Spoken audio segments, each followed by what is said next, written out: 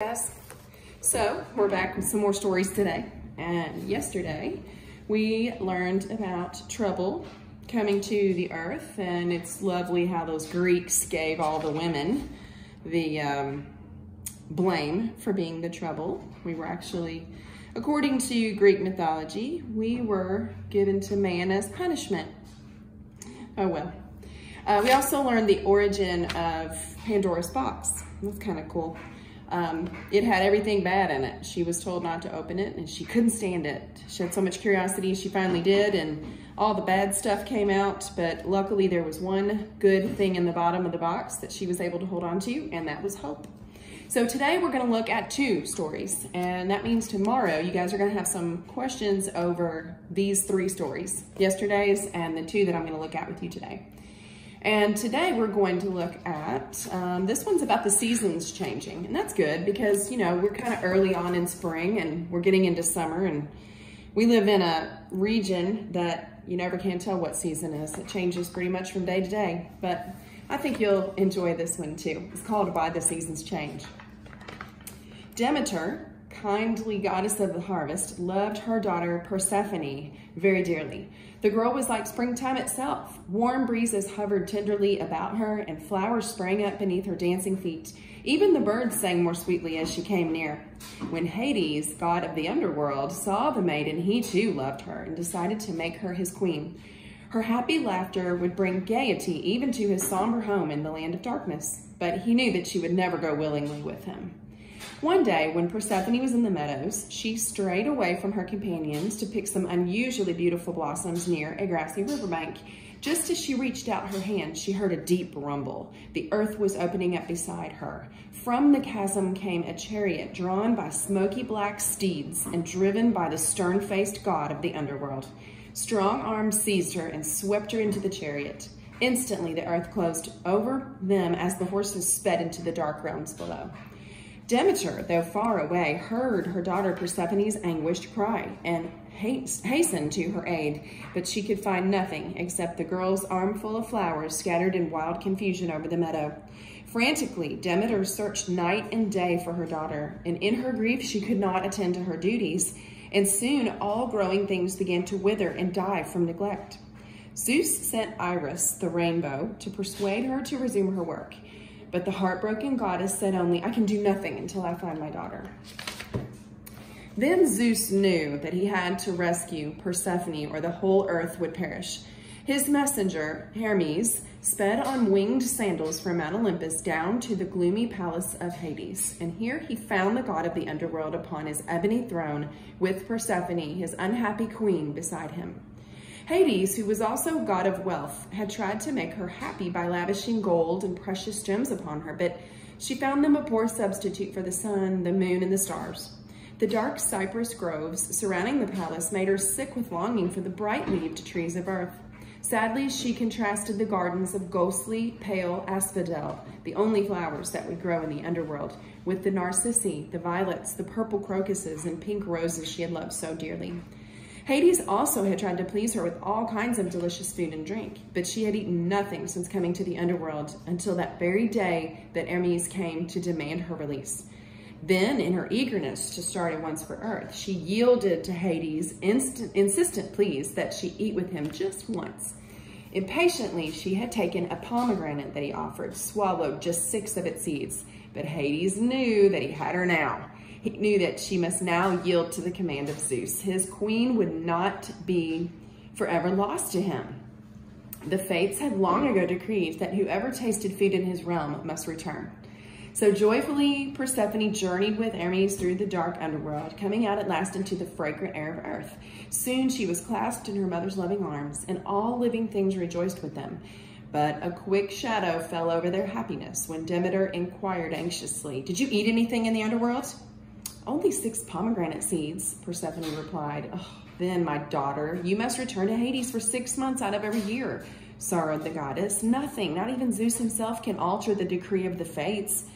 And so it was that Persephone spent 6 months of the year with her mother. And during this time, Demeter was happy, and the golden wheat fields and the flower-spangled meadows reflected her joy. But when it was time for the girl to return to the underworld, Demeter's sorrow lay like a desolate cloud over the earth, making it cold and barren. Always, though, there was the comforting assurance to the goddess and to all mankind that Persephone would return, bringing the springtime with her. So, some of the stories, actually, of Persephone and Hades have it that they actually fall madly in love, and she loves him, and that she doesn't necessarily want to leave him. I'm going to try to find this clip on YouTube that I used to show, or I do show whenever we have class, in class. I show it kind of like a nice little contrast to this, and if I can find the clip, I'm going to attach it to this story, okay? So, now I'm going to go to the other one, and this one is the third story that we're going to look at, and it is about Aphrodite. And you guys learned about Aphrodite because she's one of the 10 Olympians I felt like you really needed to know. Now, in the last story, we did have the messenger god, Hermes, and it looks like Hermes, and he is one of the other 4. So he is an Olympian god, but he just wasn't one of the 10 that I had you guys like study some extra, okay? But now we're gonna look at a story about Aphrodite, okay? Some nymphs playing on the seashore one day saw a shining object floating toward them on the crest of the waves. As it came nearer, they saw that it was a large, delicately tinted shell, and that it was being blown along by Zephyrus, the gentle west wind. The wave dissolved into lacy foam as it struck the shore, and from the shell emerged a maiden of dazzling beauty. The nymphs shyly welcomed her, clothed her in their own soft robes, wove garlands of roses for her hair, and gave her the reverence due to a queen. For she truly is a queen, said one, a queen of beauty. All who see her will love her, predicted another. Let us call her Aphrodite, which means born of the foam, suggested a third, and all agreed that this was the proper name for the maiden who had come to them from the ocean waves. But soon they were to lose their lovely new companion, for when Zeus saw Aphrodite, he decided she was way too beautiful for the earth alone. She shall come to live with the immortals on Mount Olympus, he decreed, as our goddess of love and beauty. Hephaestus, and we know Hephaestus, he's the ugly god who, by the end of this story, is going to be married to her. But anyway, Hephaestus made her a palace of pearls. Athena wove her silken rainbow-hued robes, and in her garden, Hera caused roses and myrtle to bloom and soft-voiced doves to sing. Zeus's gift was a chariot drawn by white swans. Hebe, goddess of youth and cupbearer to the gods, kept her supplied with nectar, ambrosia, and other delicacies of the immortals. Aphrodite soon learned to love the luxury and ease of her life on Mount Olympus, though she never forgot the earth from which she had come. Sometimes she would go down to stroll along the seashore or wander through the fragrant woodlands. On one of these visits, she caught sight of the handsome young hunter Adonis as he raced through the forest. Instantly, she fell in love with him. From then on, her luxurious Olympian palace was often vacant because she preferred to be down on earth with Adonis. She even put aside her silken robes for the simple dress of a huntress so that she might join him in his favorite sport. Although she gloried in his bravery as a great hunter, she often worried for his safety. For my sake, she pleaded, avoid the fierce animals and hunt only the deer that can do you no harm. But Adonis enjoyed excitement and danger far too well to content himself with just such mild sport. One day, soon after Aphrodite had left him, he tracked down a fierce boar. Hurling his javelin, he pinned the beast to the ground and then rushed forward to kill it. But just as he prepared to give it the death blow, the boar ripped out the javelin with its teeth, wheeled upon Adonis, and gored him again and again and again with its tusks. Iris the rainbow saw the bloody scene and hurried to tell Aphrodite. Down from Mount Olympus, along the Milky Way, sped the goddess to save him if she could. As she hastened along a woodland path, some white roses accidentally scratched her with their sharp thorns.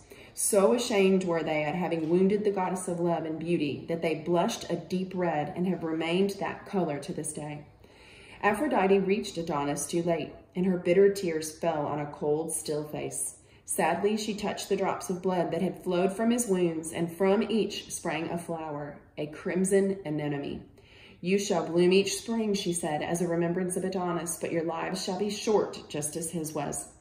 And from that time on, the blood-red anemones, or wind flowers, embroidered the fields with rich color every year, and the children looked eagerly for their coming. "It is Adonis returning to bless the earth with his beauty," they tell each other.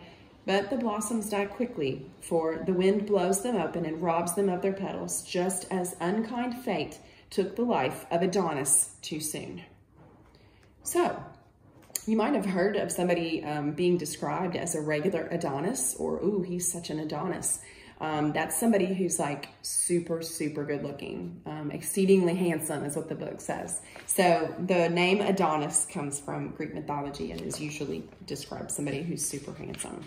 And it's kind of cool. It says, we remember Aphrodite chiefly through her Latin counterpart name, Venus, which of course refers to a beautiful woman. The most radiant planet in the heavens also bears the name Venus. And roses and doves, the favorite flowers and birds of the goddess, became symbols of love and actually are still used a lot whenever there's love to be symbolized. Says, just as Aphrodite sped down the Milky Way to the dying Adonis, all the gods and goddesses were believed to travel down that glowing pathway of stars on their journeys between Olympus and Earth. That sounds a little bit familiar to some of our Norse mythology. So it's kind of cool how quite a bit of it goes from one to the other, and then you find a lot of similarities. So look for some questions